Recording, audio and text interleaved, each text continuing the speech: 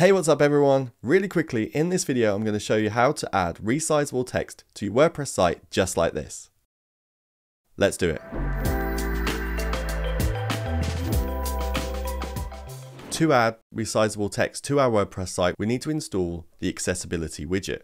To do that, we're going to head over to plugins here on the left, hover over that and click on add new. Now we're on the add plugins page, we have to come up here to the search bar in the top right and then type in accessibility widget. This is the plugin we want right here, so we're just going to click the install now button. And once that's installed, you can hit the activate button. Okay, and we now know that the plugin is activated because we can see the little message up here and we can see that the accessibility widget is in our list of plugins as well. So now we've installed and activated that, we need to add it to our sidebar. And to do that, we need to head over to appearance here on the left hand side, hover over that and click on widgets. Now we're in the widgets area, we just need to add the accessibility widget to our main sidebar right here. So what we're going to do is just scroll down a little bit, hit the add block button, and then look for the accessibility widget.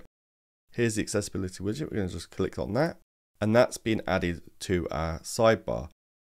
On a blog post, I would like to see this at the top of the sidebar, so I'm just going to move it up by clicking this arrow button right here, all the way to the top. Now that I've done that, I can do a bit of editing to this widget. I'm just going to give it a title and then I'm going to call it resize text. So after you've given it a title, the next option is to choose the CSS classes that the resize feature will affect. I'm just going to leave it as it is for this. Next up, we can choose the sizes that the text will change to when the person clicks on the individual sizes. As a default, we've got 90%, 100%, 110%, and 120%. I'm just going to leave it like that. Underneath that, you can set the controller text, so the text that someone sees in the sidebar widget, to whatever you like for each one of these percentages. I'm just going to leave it again at 90%, 100%, 110%, and 120%. And at the bottom here, there's an option to change the tooltip text when a user's mouse hovers over the individual sizes. Once you're happy with the accessibility widget and you've set it up how you want, just head up here and click on the update button. Now that's updated, we're going to head over to a post and just check that everything's working.